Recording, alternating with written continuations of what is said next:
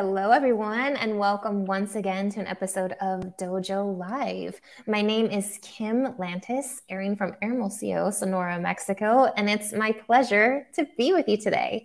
Co-hosting with me is the wonderful America Guerrero, still in Merida. Yes, here I am. Thank you, Kim. And of course, the most important person today, Matt Burns, our guest. Thank you so much, Matt, for being here with us today. Oh, thank you so much for having me. And it's always nice to be the most important guest. That doesn't happen. Yes, we all need that. We all need that once in a while. So Matt, you are the head of corporate affairs at Scipher Medicine. And really what we're going to be talking about today is tech, and more specifically, biotech. But before we get into that, please, let's learn a bit more about you. Matt, who are you? It's a question 20 plus years into my career that I continue to ask. And I've been very fortunate to have sort of a diversity of experiences over the past 2 decades. I started out my career really, first of all, for any baseball fans who are listening, or US baseball fans, I wanted to be the voice of the New York Yankees. And wow. That's an N of 1 who gets that job. And so unfortunately, I had to reset my sights on something a little bit more realistic and achievable at some point. And so I started out in my career in the first decade or so, really in various capacities inside and outside of government, working in the political realm.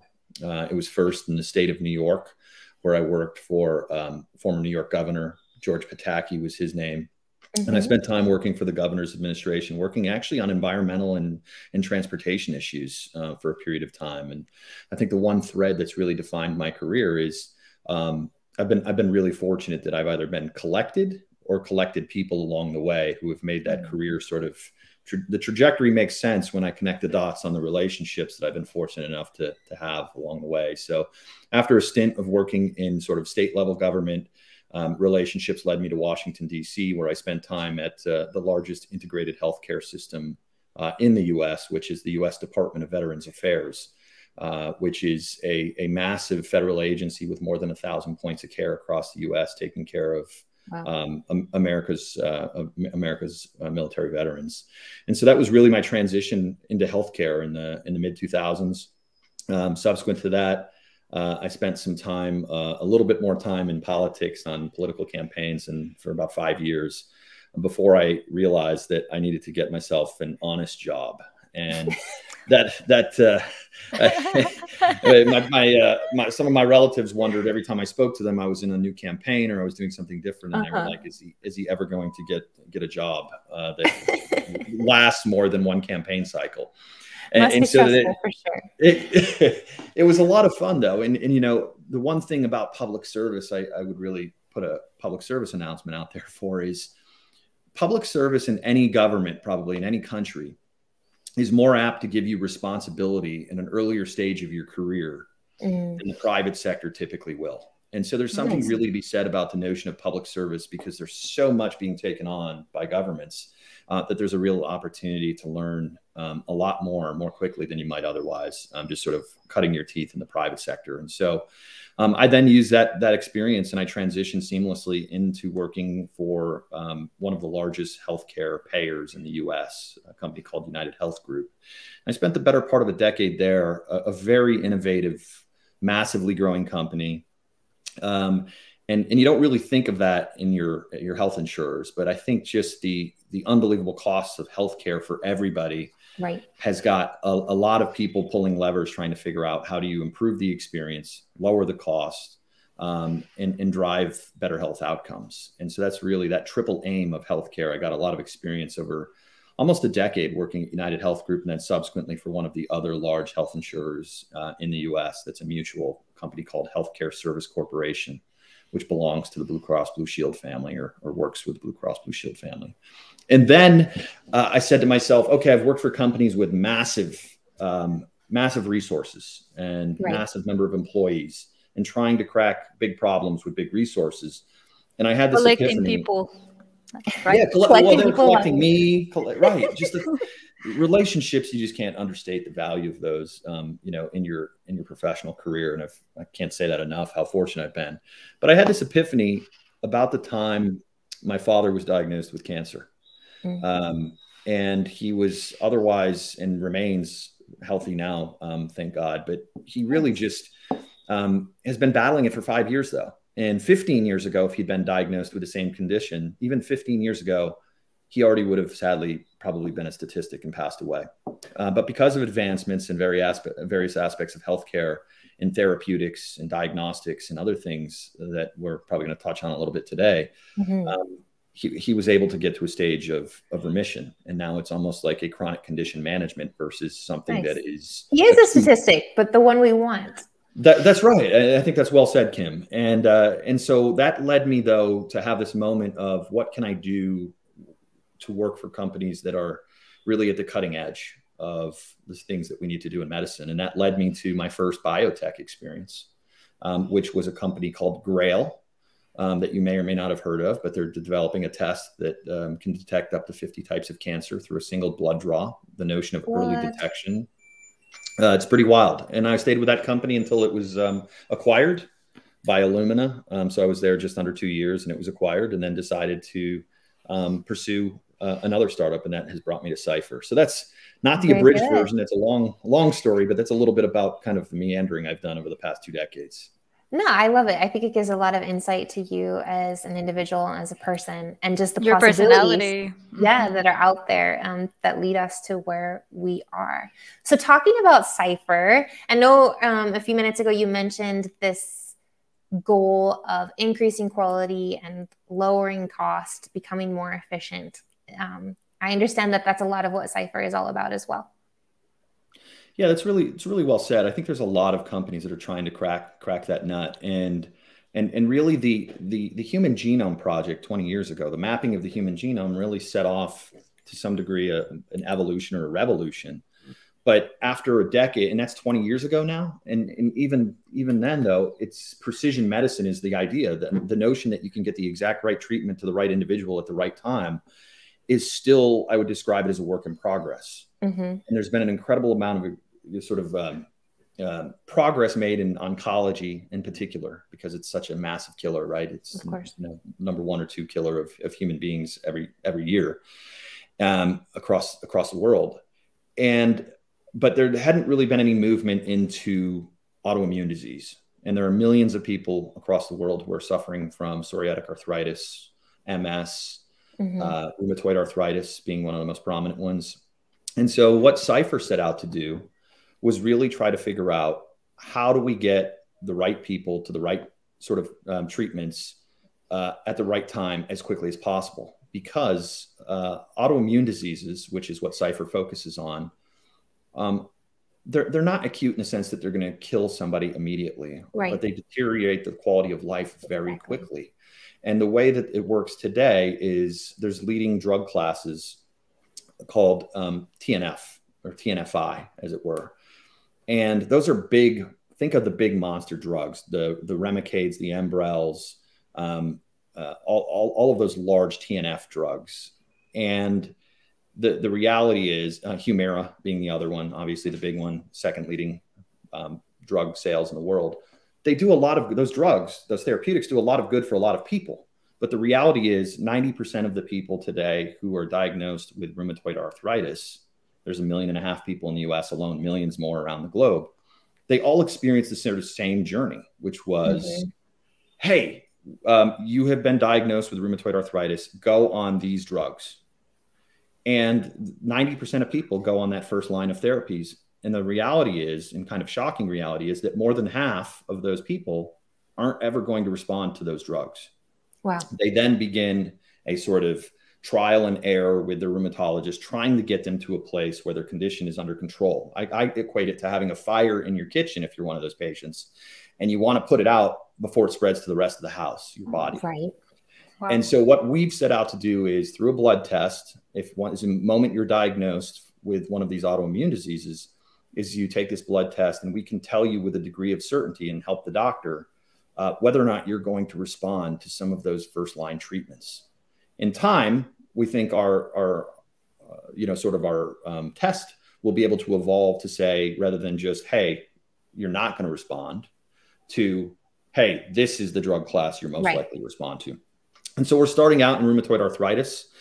We will be launching 4 additional tests over the next 4 or 5 years, all around getting autoimmune disease patients to the right therapy as quickly as possible. So we're really excited about what that will mean for patients.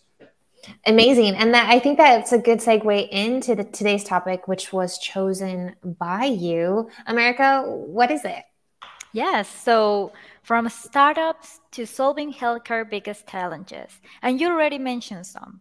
So the question is how leading biotech companies can differentiate themselves in a sea of sameness. What does that mean? Why did you choose this topic? You already mentioned some. Well, you already respond this, but what else could you share with us? Yeah, the reason I picked this is because it really gets at my wheelhouse, right? My area of expertise, in which I've been helping, whether it's political candidates, companies, startups, try to tell their story cogently and consistently. And I think as the more I've been exposed to early stage companies, I think inevitably they all kind of go from this: we have a brilliant technology, and everybody should immediately accept it, adopt it, pay for it, whatever the particular challenge for those companies might be. And the part where I feel incredibly fortunate to get to be part of telling some of these stories is, how do you differentiate in a sea of sameness? To me, it doesn't seem hard, but despite the fact I'm exposed to people, it seems harder to. Is, okay, most of these companies coming up with big solutions follow a similar story narrative, or should. The good ones really, yeah, the good ones really follow a basic framework, I think, consistently. I don't think they intentionally have done that, but the more I look at them, the companies that really separate themselves, whether it's in raising money, significant valuations, significant exits, it's in this notion of saying, okay, what is the massive unmet need that we are addressing? And you start by talking about and consistently making sure that people understand why there's an unmet need that ultimately is harming patients in some way and harming people. And then inevitably, the second thing you then talk about is you basically start with this notion of there's a terrible problem. It's affecting people. It's costing too much money. Like you basically lay out the problem statement. Then the effective companies immediately say, we believe, and they do variations of this, we believe there's a better way, right? That's almost always step 2 for like the really good companies. We believe there's a better way. And that then allows them in their storytelling to transition to, let us tell you about how we believe there's a better way and our unique value proposition to the market and to the solving this problem. It might be like ours, a platform company that combines artificial intelligence and other things, but ultimately is about cracking the nut of that big problem. So you equate it to big problem, unmet need, we have a big solution, and then you can get into, now let me tell you more specifically the types of products and things that we're going to introduce and what success looks like and what it means for society, humanity, all of the stakeholders within that. And once you've established that, and I always call it your core narrative, once you've established that core narrative, you just have to repeat, right? Marketing 101 tells you that people have to hear things somewhere between 7 and 10 times before it begins to resonate with them. Right. So the most effective companies that separate themselves, and I sound like a lecturer now. I get passionate because I really believe in this. You're repeating. Exactly. Right. You like I always tell the CEOs that I work with, hey, listen, we've got our core narrative down. It's a very convincing story. It's clearly convincing for most of these companies because they raise money. But I think as you get to the later rounds, the story has to be cogent. It has to be consistent. And I always tell the CEOs, when you get tired of hearing yourself say the same thing, you need to go home, take a nap, take a shower, eat lunch, come back, and then repeat it again and again and again and again. And that's it in a nutshell. What I think makes the most successful companies differentiate themselves is they operate and they message with an unbelievable discipline. And I just can't emphasize that enough to your viewers, that if you want to be, it doesn't guarantee success, but for people to understand your idea and believe in it, you need to keep hitting it home over and over and over and over again. So what I'm hearing is this idea of like one story, if we want to look at this in terms of an actual book, right? A novel of sorts. And you have to build out each chapter that makes sense sort of in and of itself, but still within that book to complete an entire story. And each chapter is sort of reiterating and learning and growing and evolving as the company grows, but still within that same story. So is this a formula you think can apply not just in biotech, but to really any startup, any company? Verticals? Yeah, I really do believe that that discipline, and frankly, a lot of my experience in it was born out of politics. If you think about people running for political office, whether it's whether it's Congress in the U.S. or president or prime minister of a country, they really identify what the problem statement is, which is, why am I running? What am I going to do differently? And he or she makes that decision, and they figure out, okay, now what is my platform on how I'm going to change things? And then they go out and they have a million different ways to deliver that message digitally today. It's in-person speeches, it's media one-on-ones, it's television, it's whatever it might be. And so that same discipline that is born out of political campaigns, when applied to companies like this, and kind of how I view it, is it is agnostic to verticals. I mean, put simply, if you establish your story, you establish how you're going to improve things for people and have a human element to what you're doing and how you're going to help people. I think that is a formula that resonates across any vertical and can really be applied effectively. Your tactics may vary depending on who you're trying to convince. You might message to somebody who is a prospective investor one way, and you may speak to people you're hoping to come join your cause in hiring in a slightly different way. But the same crux of who you are and what you're trying to achieve, which is something bigger than self, really doesn't change no matter what sort of enterprise you're working for, I've found, at least in my experience. Can you share any experience or tips that you might have if someone or company were to confront the reality that their story needs to be rewritten? What if, how do we pivot in the sense of like, geez, this is the story, but it's no longer our story, or it's not a very good story, to prevent this interpretation that it's just backtracking or something of that sort, right? But how can we go about making sure that our story is a good story worth telling? And if we find out that it isn't, what might be the formula for such cases? Yeah, I think that's a really salient point to raise, and it's a very difficult one that especially a lot of early stage companies are confronted with, which is, hey, we've got this incredible widget, we've got this incredible technology, we have something incredible that we want to bring to the world, and a lot of companies fall into the trap of, now we just got to get somebody to pay for it, so the entire journey is this meandering between, this is a great technology that can help humanity, but nobody wants to pay for it. How great could it really possibly be? And so on the messaging front, and having been in 2 early stage companies now that I would submit to you are pretty successful, what I always say is, like, start broad, meaning, right, like, start from the position of, we have something that is fundamentally going to help patients who suffer from X condition. And you might be, if you start out specific in, say, this autoimmune disease, that's a tougher thing to reel back in. If you say you have something that can help a broader segment of the population, or that it serves a particular area, then you're going to be a lot better off when you have to start narrowing within that, because ultimately, most of the time, the underlying technology still has some application in the original broad statement that you set out to say that it was going to fix. So the way I say it, for example, would submit to you at Scipher Medicine, what we are doing is start with something along the lines of, we are creating solutions that help patients get to the right medications as quickly as possible. And then if you want to go a little bit deeper, we say, on the journey from diagnosis to remission, our technology supports that journey from diagnosis to remission. And then if we want to go another step deeper, we might say that we do that in a couple of different ways.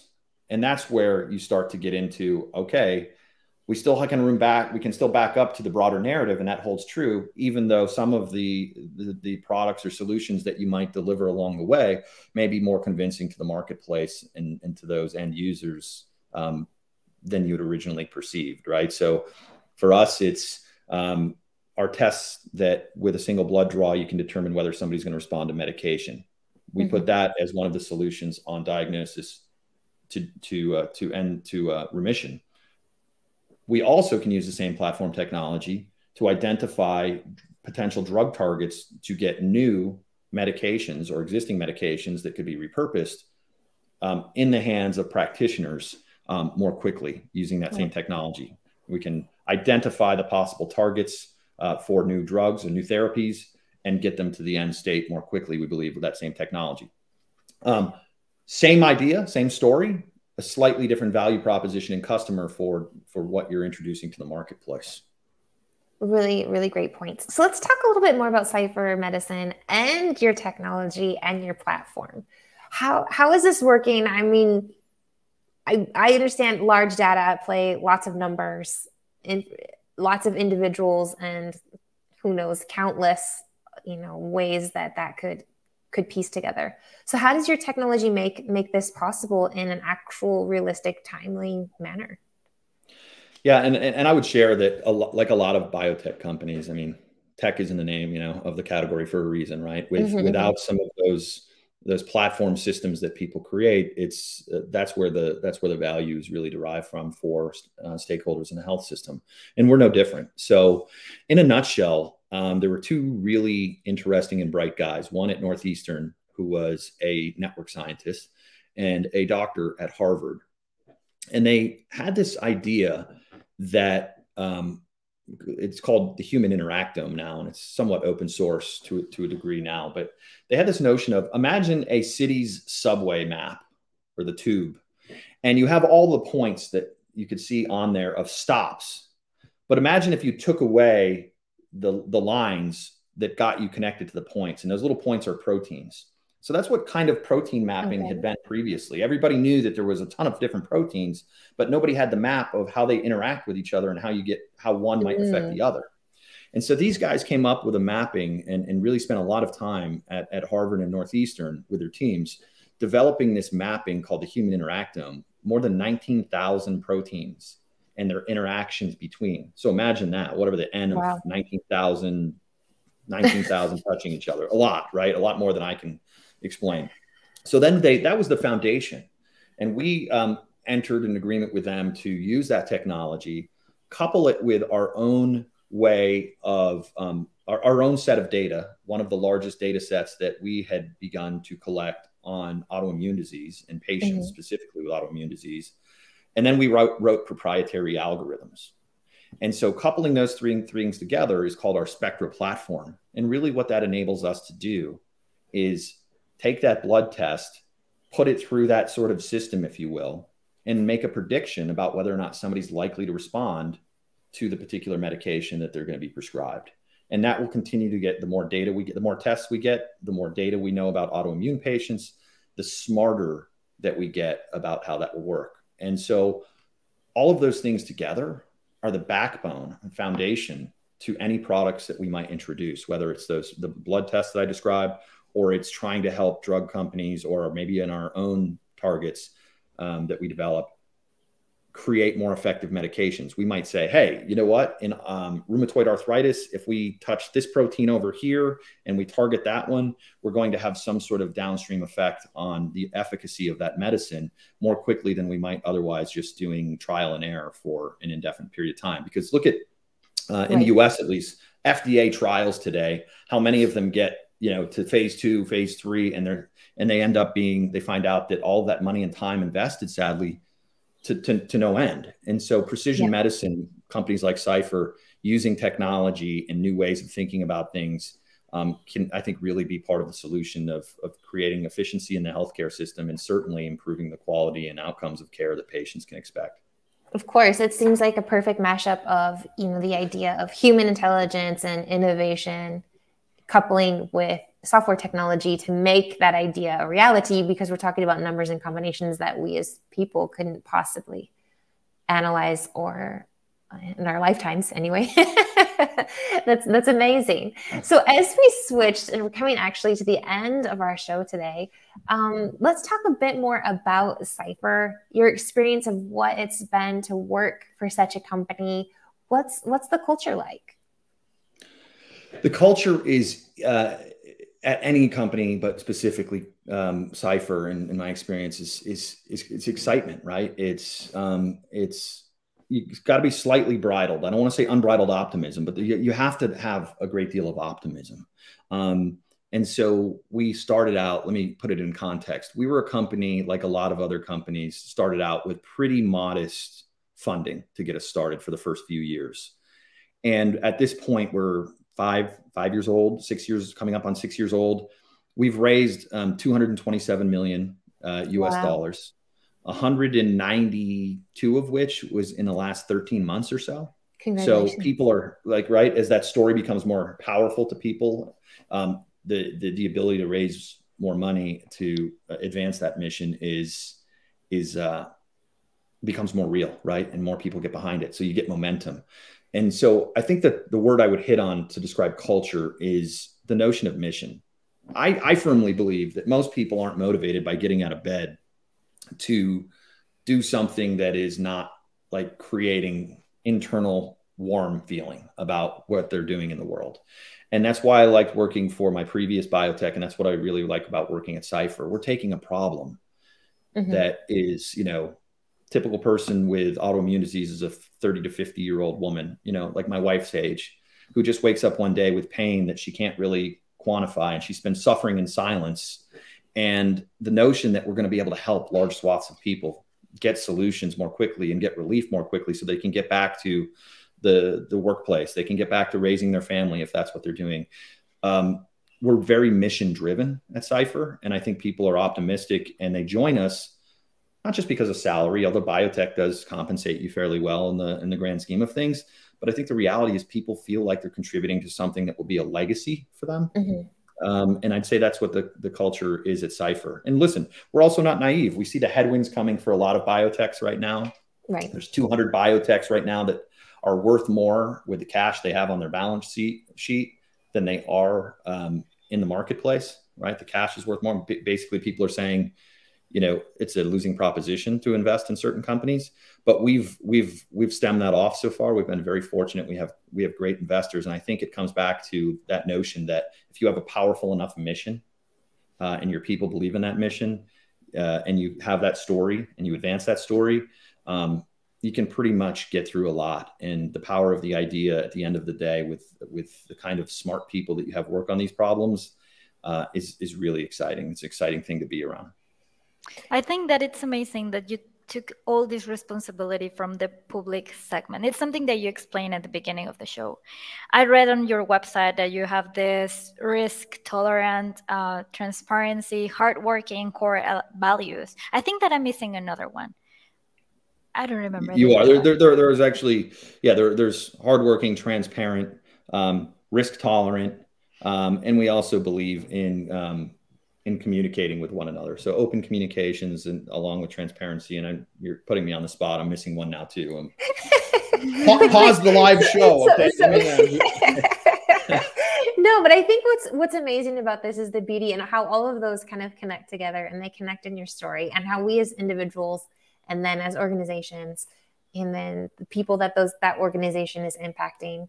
It really is a story of connectedness. And you look at the individuals, and it's not just, and that's what it is, because it's not just an individual with an autoimmune disease or anything else long-term. Like you brought that up. It's their employer, their home, their family, their friends, and it just ripples out.